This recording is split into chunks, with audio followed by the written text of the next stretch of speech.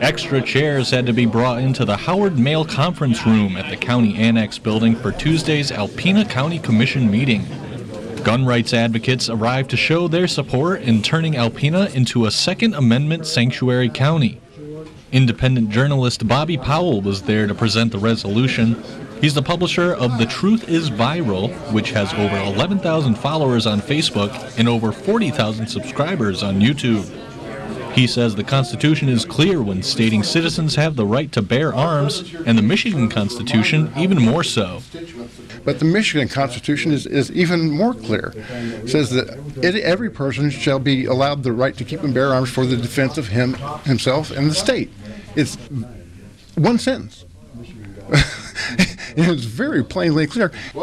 During his time at the podium, Powell expressed to commissioners that their re-election could depend on how they vote on this resolution. Commissioner Brenda Fournier then asked him if she votes no, then would that mean they would not vote for her? This was the response. That's right. Absolutely. And the people must approve. The commission was unable to come to a conclusion on the resolution, and it was tabled until next month. Powell said that was fine by him. And they wanted to take a month to think about it, which is absolutely fine with me. This is a serious issue, and it's something that should be given serious consideration. I don't want anybody to make a law or resolution or anything like that based on a snap judgment. The next regular Alpena County Commission meeting is on February 25th. Reporting in Alpena, Kevin Hodge, WBKB News. How you doing? What show are we on? Truth is viral. The truth is viral, people. So take 2 penicillins and call me in the morning. You're watching The Truth is Viral, the only news program on the internet trusted to deliver the truth since 2008. And now, here's your host, Mr. Bobby Powell. So next on the agenda we have Mr. Robert Powell. Where'd he go? Oh, there he is.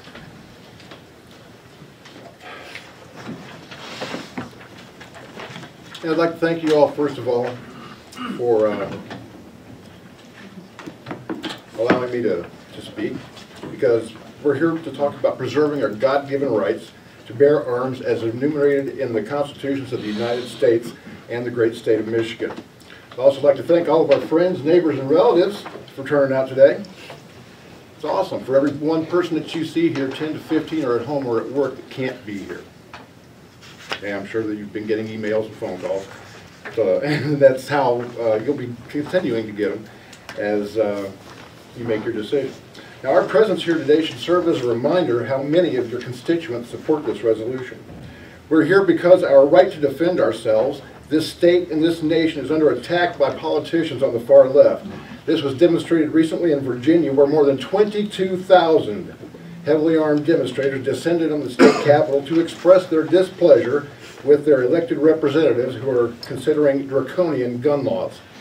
Well, the demonstration ticked them off a little bit, and now the Virginia legislators are considering a bill that will make it a crime to criticize elected officials. And no, I'm not kidding. You've got the headline in the packet of information that I gave you. Isn't being criticized from time to time the job description of every politician? Closer to home in Lansing, red flag laws are under consideration that would nullify a person's constitutional rights without due process.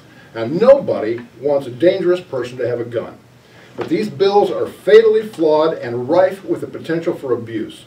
And an accusation resulting from a failed blind date would meet the criteria for an extreme protection order, yet there are no provisions in the bills to punish those who make a false report. Governor Whitmer supports these red flag laws and recently sent a letter to President Trump that calls for a ban on so-called assault weapons, including the AR-15, which Justice Scalia stated in D.C. v. Heller was a weapon in common use and therefore protected under the Second Amendment. By marked contrast, Sue Aller, our state representative here in Alpena, has sponsored legislation at the state level that would make Michigan a Second Amendment sanctuary state. I've spoken with both Alpena County Sheriff Steve Kaliszewski and former Under Sheriff Terry King, who will be running against the sheriff in the upcoming election. And both men tell me that they will not enforce any unconstitutional laws. On the other hand, Prosecuting Attorney Ed Black misled this commission when he sent you an email about the fate of this resolution in Marquette County. Mr. Black attached a news story that stated that the Marquette County Commission felt they didn't have the authority to vote in favor of the resolution, giving you a backhanded suggestion to do the same. But he forgot precedent. In 2012, the National Defense Authorization Act authorized the United States military to arrest any person without a warrant, hold them indefinitely without legal counsel, and even rendition them to foreign shores where they might be tortured by the CIA at one of their black sites. Michigan legislators responded to this clearly unconstitutional law by nullifying those sections of the NDAA, making it a crime for any employee of the state of Michigan to cooperate with the federal government in the kidnapping of our citizens. That legislation was passed by a unanimous bipartisan vote in both the House and the Senate and passed into law, signed by Governor Snyder in 2013. This commission absolutely has the right to support the sound judgment of the sheriff and the prosecuting attorney. In no way does it direct you to tell them how to do their jobs. That responsibility lies with us, the voters. And come election day, I wouldn't be surprised to find Mr. Black out of a job. Many people say nobody wants to take your guns. That's also not true. Every single Democratic presidential candidate has said that is exactly what they want to do. California Representative Eric Swalwell even said that he'd drop a nuke on those areas that would not turn in their weapons. That may have been hyperbole, but what I'm about to show you is not. Investigative journalist James O'Keefe just released videos of 2 senior staffers for Bernie Sanders who outline their plans to send Republicans and even liberals who aren't complete communists to modern-day gulags to be worked to death or shot. Can you roll that video, please?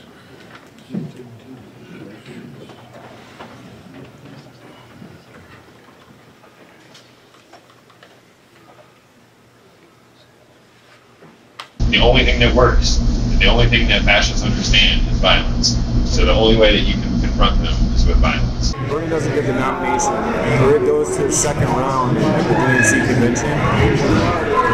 Milwaukee will burn. The cops are going to be the ones that are getting beaten in Milwaukee. If they take Bernie from us, then we have nothing else left to lose. We're willing to go above and beyond what the law says is acceptable. You should expect a violent reaction. Mm-hmm. And you deserve a violent reaction. What are we going to do with them? Gulag. Liberals get to fucking wall first. Hey, you guys are all causing problems. You're like working against the revolution. We're just going to remove you and put you in Siberia, where you learn the value of like being a comrade. Do you want to fight against the revolution? You're going to die for it, motherfucker. What will help is when we send all the Republicans to the re-education. Let's force them to build roads, rebuild our roads, rebuild our dams, rebuild our bridges. So I know you have like the Antifa sticker on your laptop. Have you ever been in any of those? They came to Lansing and they came to Ann Arbor.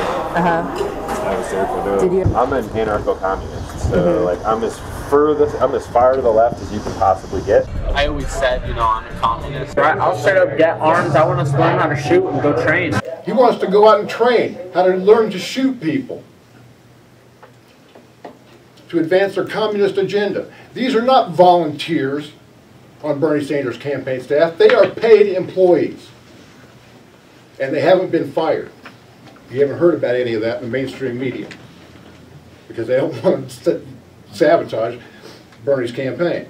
Now, I wanted to show that to you to prove that these threats to the Republic do exist, and that those threats are coming from inside the campaign of a man who could very easily be the next Democratic president or next Democratic candidate for president of these United States. And in closing, I want to remind you that yesterday was Holocaust Remembrance Day.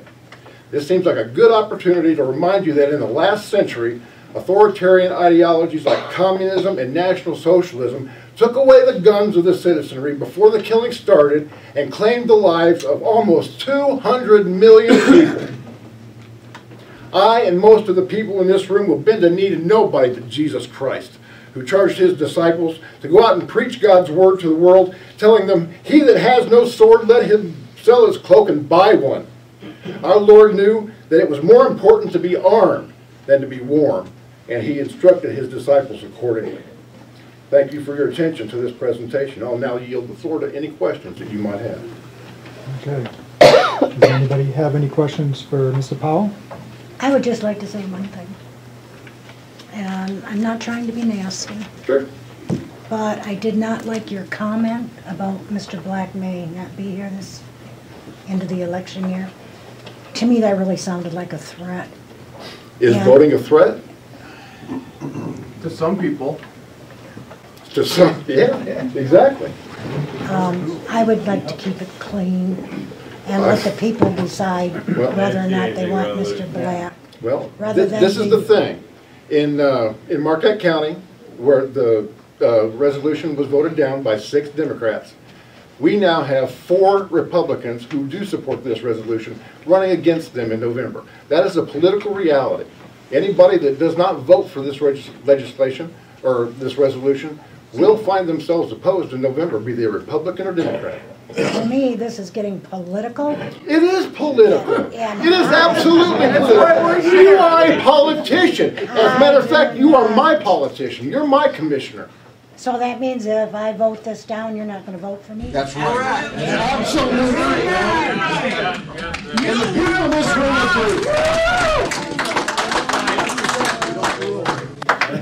Excellent thinking. Okay, well, we're not here to have a riot, so let's try to keep it, civil. So do we have any other questions for Mr. Powell or any other comments? No. Anybody? No? Okay. One comment that I would have, and I know this came in, and I'm telling you right now that I'm a supporter of the Constitution and a supporter to bear arms. Some of the stuff that came to me in email, one particular thing that I didn't really appreciate. But one of the things that I'm feeling like we need to do, I don't think that we're going to, at least my feeling is, unless somebody else has some other comments or ideas, but I think I need more time to look into this. I don't think that, this is the time to decide. I think give us some time to look at some other things. And I would say to anybody that being in the position that we're in, I don't think we should be trying to push something or get something pushed through just because it was thrown at us like within a week ago.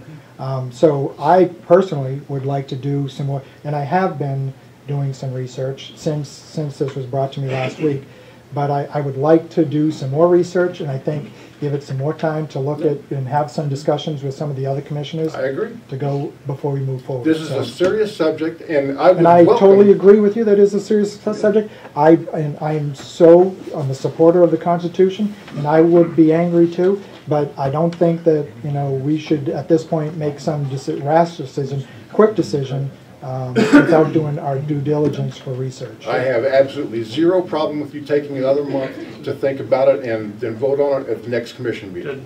Didn't Jackson County move it on for next month's vote? I'm not sure about Jackson County, but I do know that Calcasa County is voting it, and they are voting for it today. Yeah. As is. I think Jackson delayed it for a month. They wanted to get it to legal in their committees.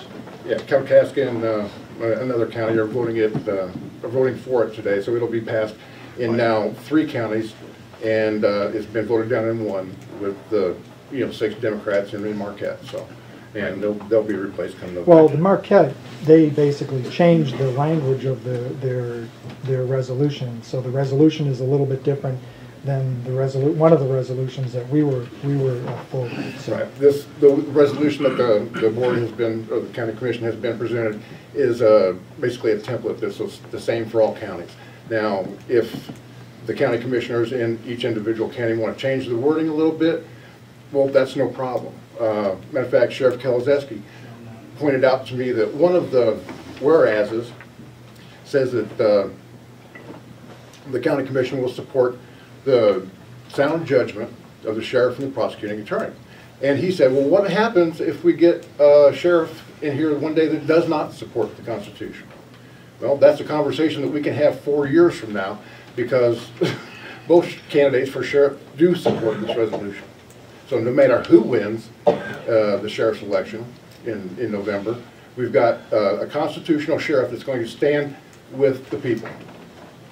And I think that's a very important thing. Can I address something? Sure. So, first of all, the only reason I gave you the article is because I wanted you to be aware of what other counties were doing. Well, and again, I appreciate that. No, and I appreciate what you forwarded, but one of the things, and you even said in your email to us that this is up to us to make our decision. Absolutely, and that's what I wanted to try and discuss in here. And I have no problem with that, and I appreciate what you've done. And I think you're as in the position that you're in, you're trying to help with us with the legalities of it. Correct. So, and I appreciate that. So there's, all this is saying, this document.